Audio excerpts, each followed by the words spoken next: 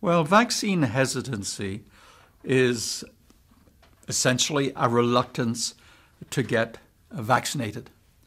That really reflects a concern about the hazards of vaccination or about the benefits of vaccination. People hear myths, they hear stories that either the vaccine doesn't work or the vaccine does bad things to you. Or it may be just as simple as you don't like needles. Okay? So there are many reasons why people are reluctant to receive the vaccine.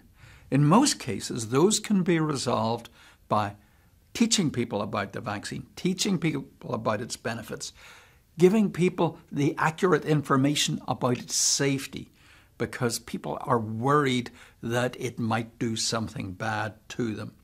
And generally, there's a reluctance, I think, for many people to have something foreign injected into your body.